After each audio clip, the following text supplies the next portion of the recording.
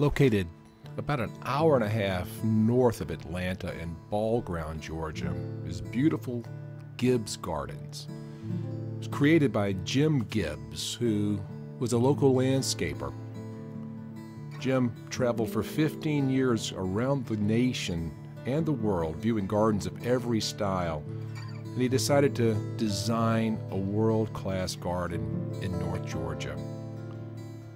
So he found this perfect spot there in Ball Ground with its rolling topography, the beautiful mature trees, and on a 376-acre house site, he created gardens that are over 300 acres. As you can see, at this time of year in the spring, the camellias are in bloom, the azaleas are in bloom, the tulips are in bloom, and it was just a beautiful day for Jamie and I as we went strolling around this wonderful garden site. I really enjoyed the koi pond. I always think those are cool.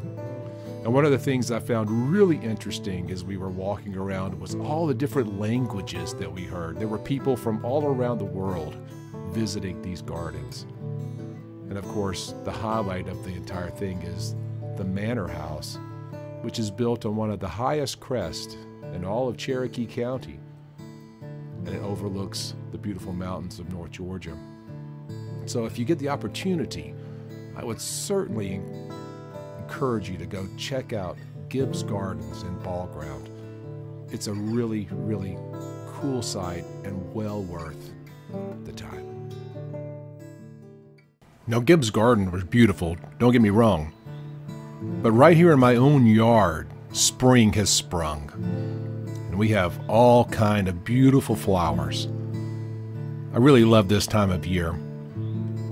It amazes me, the diversity of God's creation and the overwhelming beauty of what He puts on display when we don't even do anything. Some of these flowers came out of nowhere, and I love them.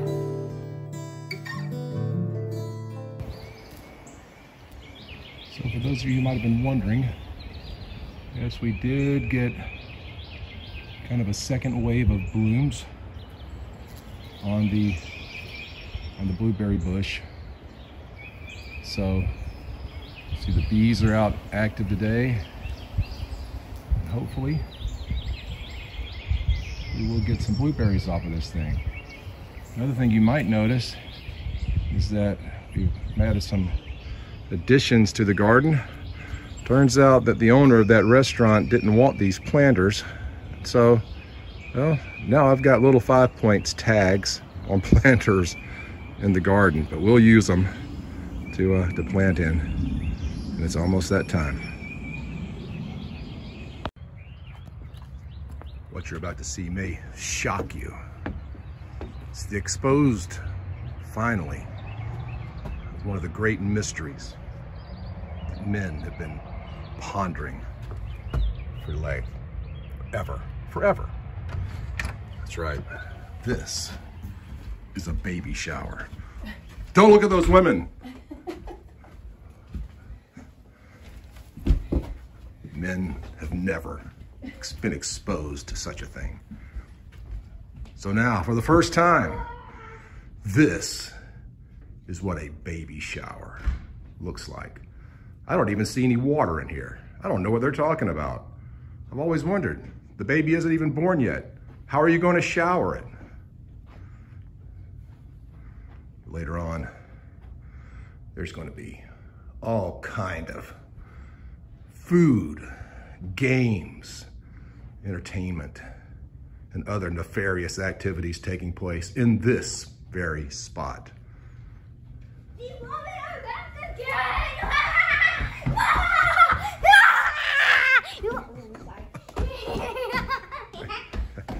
And there you go. That. And do we get this kind of food at home? No, we don't get this kind of food at home. Only at the baby shower. The baby shower. The secret sound. So all my life I've been watching people garden. Watching my granddad, watching my mom. And I've been gardening for years. It's one of the joys of my life. In my backyard, I had these 2 raised beds, and we decided to move those raised beds out to the front, which is not that big of a deal. And then that left me this space that I decided to make a corn patch. Now, I love fresh corn. The problem with it is it takes a lot of room. And so what I didn't want to do was, you know, take room away from the other things I want to grow in the front. But it'll be fun to create a nice little corn patch here in the backyard. I'm going to throw some okra in there with it, some Crowder peas, and then see what I can do with it.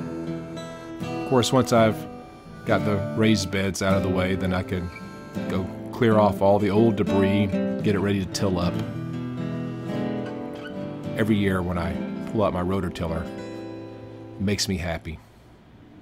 It's a real memory for me, sitting watching my grandfather in his backyard, tilling up his garden spot, getting ready to plant. It's part of what spring is all about, preparing the soil for the seeds that we're going to sow into it. See what comes from that. I just love it. One of the things people don't understand about where I live is that there's this thing called Stone Mountain. Now, Stone Mountain is about 60 miles east of me on the other side of Atlanta, and it's the largest single exposed piece of granite on the planet. But the rock that is Stone Mountain goes all under the state. And so every time I till up my garden, I pull up pieces of Stone Mountain and throw it into a pile to use for something else. It's just part of gardening in North Georgia. Like I said, pulling out my tiller, it just reminds me of my grandfather. He was a cantankerous old guy, but he loved to garden it too, as well, and I really believe that I got my love of it from him. And every time I plow up my garden spot, I think of him. I think about being a kid watching him out there working, and then I look over and see my grandson Luke watching me. It's cool the way that connection happens. Once you got it all tilled up, you just have to go out, of course, rake it off nice and smooth, and then I like to pull my garden up into rows. For corn, I decided to pull it up into tight little rows, you know, corn rows. Because corn actually is a grass. And so when you pull it up nice and tight, hopefully if we get a good windstorm, it won't blow it over. I've had that problem in the past. This is kind of another experiment for me. And that's the fun thing about gardening. You try different things, right? Every year, I try something new. Every year I do something different, just so I can learn. Because experience is the best teacher. So, I'm really excited about this little spot. And I'm excited to see what I can pull out of it. See what can go into the freezer, to the canning jars, and of course just into my stomach as the harvest comes in. Spring is so much fun. I love the preparation. I love the dreaming. I love the anticipation of what's to come.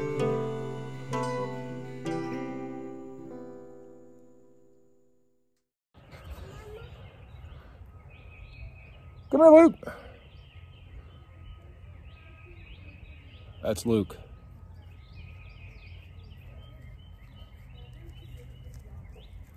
Come here, buddy.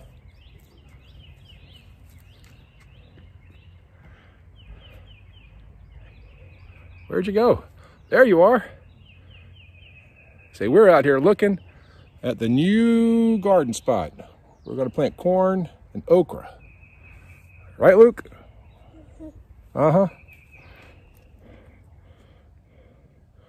Luke's going to be a gardener someday too, aren't you, Luke? Mm-hmm. There you go. You heard it now. Say bye. Well, it's Friday again, and here's the update. Spring break's almost over. I did a lot of stuff, did a lot of nothing, and what you see here is the impromptu wedding venue that we have put together. My oldest son is going to get married. They were trying to get to the courthouse, but it didn't work out. They decided to get married in our yard and let me officiate. So I'll be doing that tomorrow. And so me and my son-in-law and my wife worked to create this nice little space for their wedding tomorrow. Kind of spent a lot of time doing that. Also, as you saw, we went to Gibbs Gardens. We worked in the yard, got my garden spots kind of ready to go, at least the initial tilling, did a bunch of that, and just life in general. So it's been a productive week.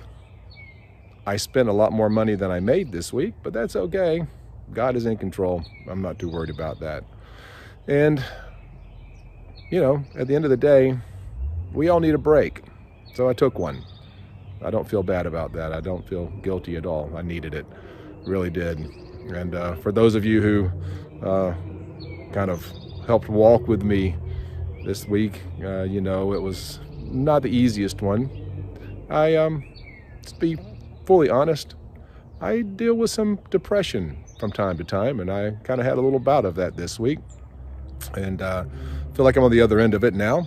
It always helps to talk about it with some friends, and certainly have some really good friends who are praying for me and walking with me through it. So to you guys, I really, really do appreciate all that you've done for me. Anyway, looking forward to hopefully a sunny day tomorrow, and it's not supposed to rain, but it's going to be chilly because it's Georgia. You know, it was 70 degrees a couple of days ago. It's going to be high about 56 tomorrow. So it'll be a chilly wedding, but it's not going to be a real long ceremony. So anyway, looking forward to that. It's going to be a lot of fun. And I'm glad that my son and his soon-to-be bride, Grace, who will be my daughter-in-law, have decided to go ahead and, you know, get married for a variety of reasons, but they're all good reasons. It was something they were planning to do. It just kind of got moved up a little quicker than anybody was expecting, but it's okay. Anyway, I got a couple of more days, and then it's back to work and back to real life. You know, things are moving forward, and God is in control. Things are great. See you next time. Well, greetings, fellow travelers, and welcome again to another exciting adventure with the Eclectic Monk.